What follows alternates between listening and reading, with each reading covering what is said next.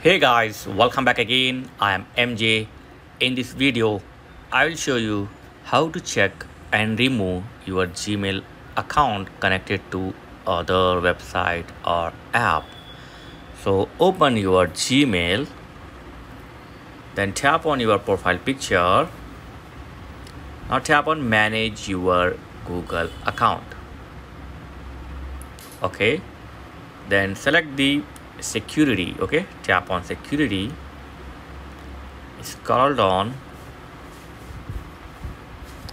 Here it will shows where and on which website your Gmail account has been signed in or connected.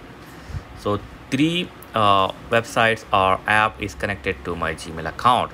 So if you want to remove any app or account from your Gmail, simply tap on that app or website.